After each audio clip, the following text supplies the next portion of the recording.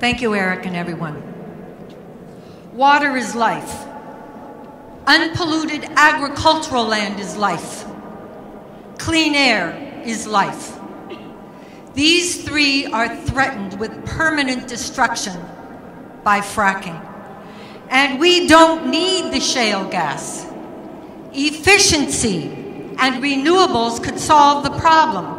It has been estimated up to 90 to 95% by 2030 if all sectors got behind this effort. We're here in this magnificent cathedral, home for people of all religions or none. I stand before you as mother, citizen, and Christian with moral responsibility to care for God's creation.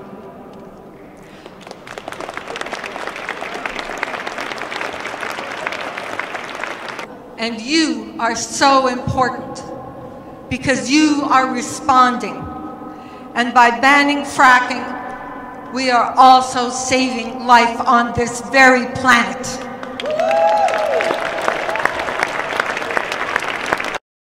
And this awakening that we're feeling in so many people as we come to this place where we realize there can be a better future for our children and their children and the children to come. Across the state, I've met over the past 2 years in organizing our campaign and our team, people that are deeply dedicated to what we love. This love is not just a sympathetic or sentimental love. This love is a fierce love that drives our movement. It drives everyone here and everyone across the state that works on this once a week, twice a week, every day, in their sleep, to maintain and protect our water, our air, our mountains, our children, our grandchildren, our families, our friends, our communities. That's what drives our movement, and that is why we are going to win.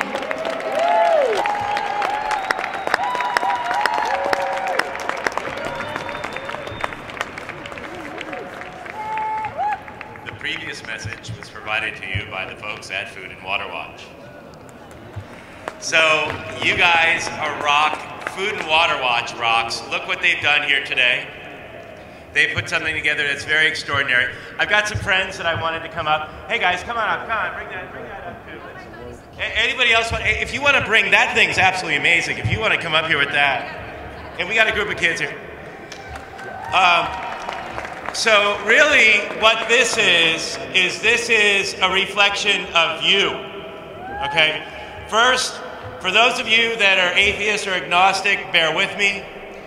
But God bless you guys. We've got a fight on our hands here. And it is one of a spiritual nature. And this is one that we're going to win. Well, and they no longer have oil to drill. So this is their new product line.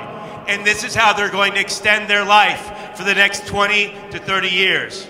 Because the bottom line is they know they're obsolete when we start plugging in our electric vehicles into our solar panels, that we don't need them anymore. And I'll tell you, that's going to be a good day, because we're going to see the rates of cancer lessen. We're going to see people living longer lives. We're not going to see 3,000 people dying each year because of air pollution in New York City. We won't see these health impacts.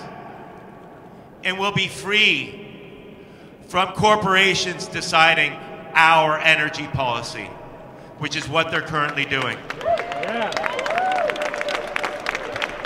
Wholesale destruction of a substantial portion of the Earth's crust, getting a relatively small amount of energy out of the Earth, is not our energy future.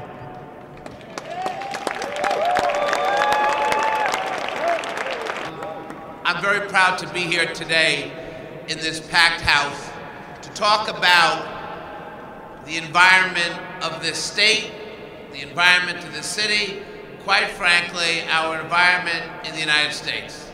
This issue is now today the #1 issue that we face in terms of preserving our Earth for the next generation on this planet. And hydrofracking will take us back to a dark ages when oil and gas companies thought that they could set the tone and the standard for what's possible in this country. We are the ones who must set the environmental agenda. When this movement was just really getting started and we were starting to create some real hope and possibility, we decided in my office to take a look at what was happening around the country with all these so-called hydrofracking accidents. And what we found was very disturbing. We found streams being blown up. We found faucets in houses going up. We started to ask questions and we said, what is actually going on? Why are companies like Halliburton extracting gas at great damage to our environment and our communities? And we were told that some of the science that they were using, well, they couldn't tell us exactly what they were doing to our Earth because they said, look, it's like the Big Mac special sauce. We can't tell people what's going on. And for a while, our federal government said, well, that made a lot of sense. But it took activists and environmentalists from around the country to step up and say, we're not going to let them do this. We're not going to let them get away with this. We're going to work in state houses across the country. We're going to work around Washington, D.C. We're going to build an environmental movement the likes we've never seen. And today in New York State, this is where we draw the line in the sand. It is not safe to use hydrofracking. It is not right to use hydrofracking.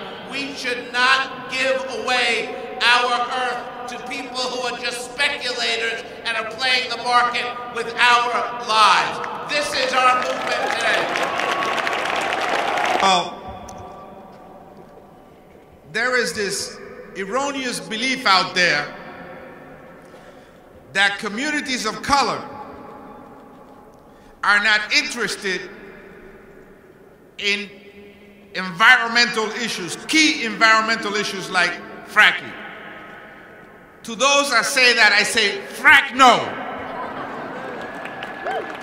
In fact, communities of color have been subjected to environmental injustice for many, many years.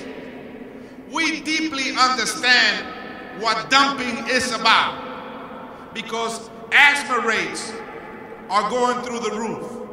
The quality of our environment, our air, is terrible, disproportionately worse than many communities across the state and across the United States.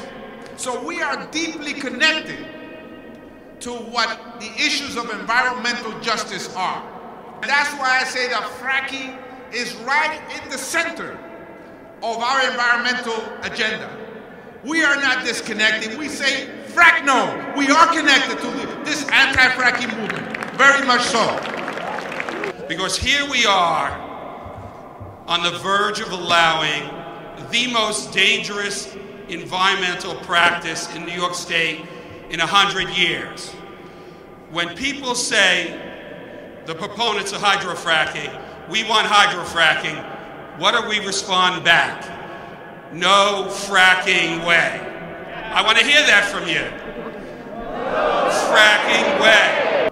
And unfortunately, there are politicians in Albany who believe hydrofracking is the cure-all to the economy. Those same people, if you talk to them up in Albany, refuse to believe there's a problem with global warming. These people have a different sense of reality. We have to let them know we're not going to allow this in our state. You have to do that.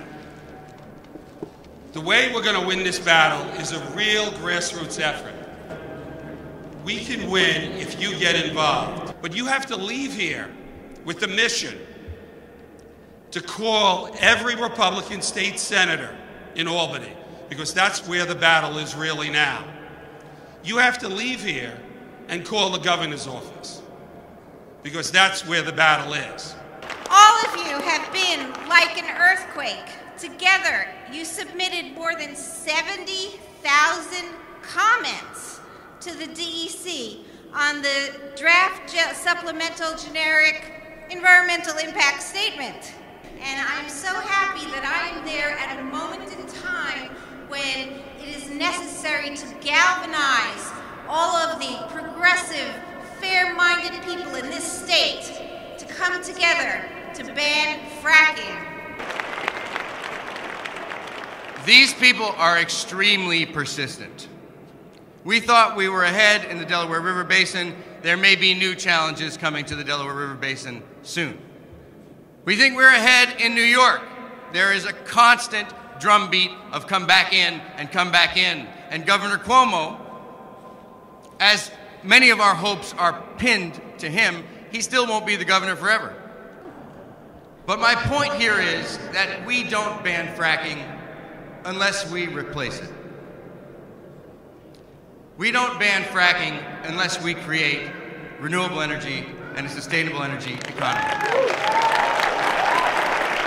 You go back to your buildings, to your co-op boards, or to your representatives, you say, we don't want natural gas burners, we want renewable energy in our buildings. We don't want a natural gas power plant or a pipeline, we want to build offshore wind. We want to build community solar. We want electric cars in New York City. Thanks, Eric, and thanks so much, Food and Water Watch, for hosting this incredible event in this amazing space. Thank you so much. This is amazing. And hopefully today, in this truly majestic space, our voices will not just echo in these halls, but up to Albany and across the world. As several other people have already said, people across the world are looking to us in New York State, looking to see if we will allow our elected leaders to persist in their belief that what happened everywhere else somehow, miraculously, will not happen here. Will we have the hubris to think we can address this Pandora's box of devastating impacts? We're only just starting to understand this issue of the radon that's actually in the gas itself. So even if you could frack safely somehow, what would happen if millions of people in New York City turn on their kitchen stoves and get a dose of radon in these poorly ventilated city kitchens? Just another reason that we're starting to learn that fracking is unsafe.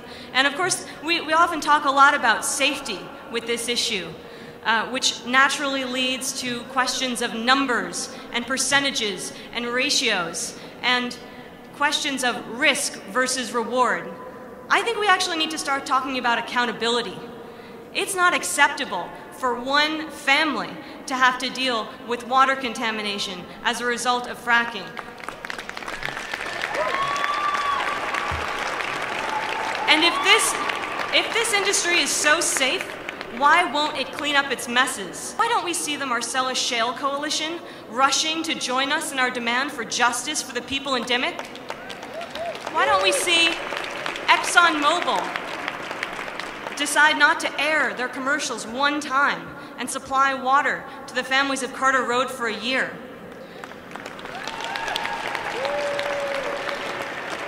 We know the truth. This industry could not operate profitably if they fairly compensated the victims, as if you could ever even make up for that kind of devastation. We know this industry cannot operate without breaking the law, without waging a war on science and the truth, and silencing the people whose lives they destroy. Not one family should have to go through what the families of Carter Road have gone through. And we will not let one family in New York have to go through that. And we will also not be silent when President Obama joins T. Boone Pickens in selling us the tall tale that natural gas is a clean, green miracle fuel. As Bill McKibben just said, natural gas is only a bridge to an inhospitable, uninhabitable planet.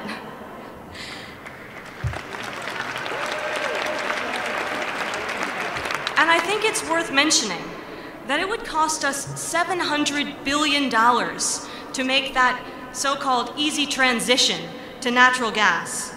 What could we do with that money for renewables? We know that it's high time to demand what's necessary, that we invest our money as taxpayers and as consumers to create a truly renewable, sustainable economy. And we know that the energy solutions are here now. We could get to 100% renewable energy by 2030 if we only had the political will.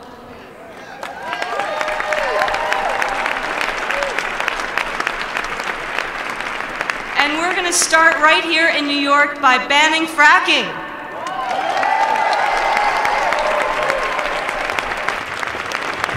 Folks, one measure of the growing power of our movement is the tremendous number of organizations and individuals that were involved in supporting and promoting this rally. Please join me in recognizing all 42 of them as I read their names. Brecht Forum, Broadway Democrats, Brooklyn Food Coalition, Catskill Citizens for Safe Energy, Catskill Mountain Keeper, Chefs for the Marsalis, Citizen Action of New York, Citizens Campaign for the Environment, Center for Health, Environment, and Justice, Community Democrats, Councilwoman Gail Brewer, Croton Watershed Clean Water Coalition, Democracy for America, Democracy for New York, Food and Water Watch, Food Sustainability Club at Brooklyn College, 4th Street Co-op, Frack Action, Grassroots Environmental Education, Green Party of New York, Infraction, Light Alliance Foundation, New York Interfaith Power and Light, New Yorkers for Clean Water, New York Prisoners Against Gas Trolling, NOFA New York, NY Contra El Gasoducto, New York City Friends of Clearwater, NYH2O, Occupy Wall Street Environmental Solidarity Working Group, Park Slope Food Co-op, Reach Out America, Sane Energy Project, Sierra Club Atlantic Chapter, Slow Food New York City, State Senator Adrienne Espion, Sustainability Club at the Borough of